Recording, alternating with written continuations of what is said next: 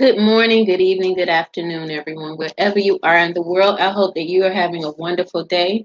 This is a brief discussion on PTSD combined with grief. I had several people that called me and asked when was I going to do a PTSD and grief class again.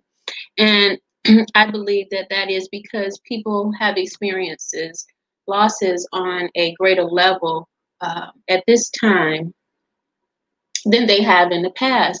And a lot of times we think of grief as, the loss of a loved one, which is the truth. We grieve and we mourn. And the key is to find what works to get us through it. We also grieve when we lose um, a position, in a workplace, professionalism. Um, there is grieving when we divorce and when we separate. There is grieving also when relationships with family members are not working out. And the key to overcoming is to understand that maybe at this time in life, uh, I say our energy is not compatible. When it comes to someone where we've lost a loved one and even a pet, that's a different type of mindset of thinking because um, the body is absent now. But getting to the part of grieving when there's a loss and how to overcome it, it's up to us. It's self-will and whatever matters that I brought up: finances, divorce, relationships with families, and even with the loss of a loved one, it's up to us uh, to know when the next step uh, is going to come into view. And I'm thinking before I speak because I don't want to hurt anyone's feelings. There are some people that are up for the information on grief and some who are learning how to digest grief. And so I'm very aware of that. And when I say aware, I teach on awareness. So that means that I am going to watch the words that I use as I am speaking in this video because the words could be blunt. They could be straightforward. It could be what everyone needs, but it might be that somebody out there that could be hurt by something that I say.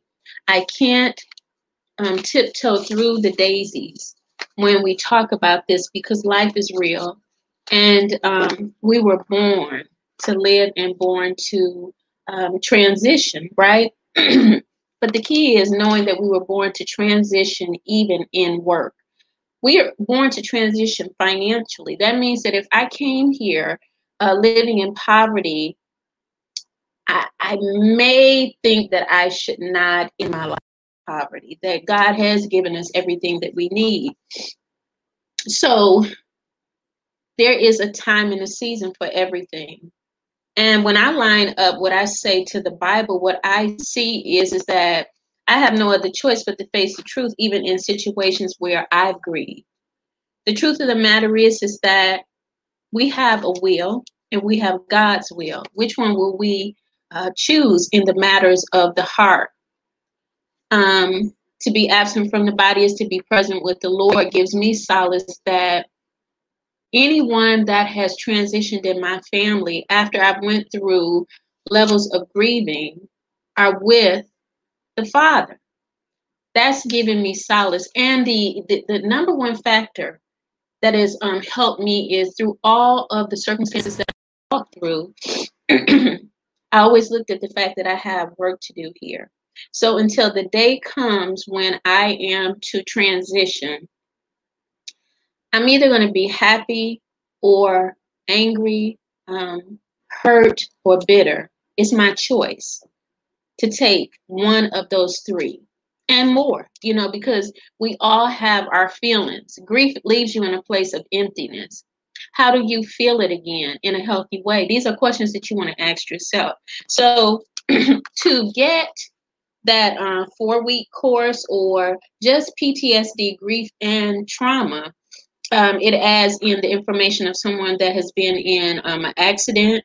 We discuss situations where people, their lives were transformed at the flick of a finger, you know, and the compassion that is needed is simply being there for the person when they need you to. At the flick of a finger, your life changes because you've lost a loved one, or you're grieving and you're mourning during a terminal illness. You know what I'm saying? All of this here gives us a life-changing experience where we are not just looking at ourselves personally, but we're looking at what do we do now? And what we do now is not something that anyone can answer for you. The answers come from us. So happiness, it is a choice. Bitterness is a choice. Anger is a choice. But it's up to us to work on the choice that we want. I believe for me, anger is very easy because I'm a human being. But because I practice devotion and meditation every day, um, anger and bitterness is something that can't stay with me. I won't allow it to because I know the feelings of happiness. And with that knowledge, I give us the opportunity of understanding grief over happiness, the joy of living, but also the joy of release, you know? All right, so anyway, I'm gonna give you some few pointers. And if you've ever questioned if you had PTSD, it could have been trauma from your childhood. There could have been triggers.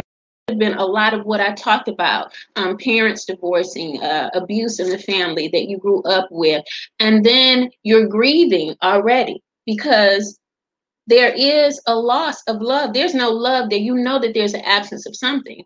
Then there's a transition of someone in the family or a business opportunity. And it really hits home. And from the past traumas, what happens is that they trigger when you go into a grieving cycle. People that have been dealing with corona, oh, I call it corona, COVID, they were in a position, or we were, where we had to stay home. And I thought it was perfect because there's a lot of people that have been running from problems anyway. I'm an introvert, and I can change how I handle life. I'm adaptable, and I like to teach people those things as well. Because when you're adaptable, that means in all circumstances, you'll be able to figure out how to handle it. And sometimes you do need that quiet. But whenever there's been trauma in your life as a younger person, a child, you've been in an accident that was near death, or something that just shook your world, and then you come into the situation of a loss in businesses, finances, where it puts you in a state that you've not experienced financially, you don't have what you need to meet your needs. It triggers trauma, and then that grief process is there. The loss of a loved one, it can trigger PTSD, and some of the memories from the past begin to come in. And if we don't talk to someone that we trust, what happens is that it gets larger, because whenever there's a loss and the trauma from past is triggered, it expands.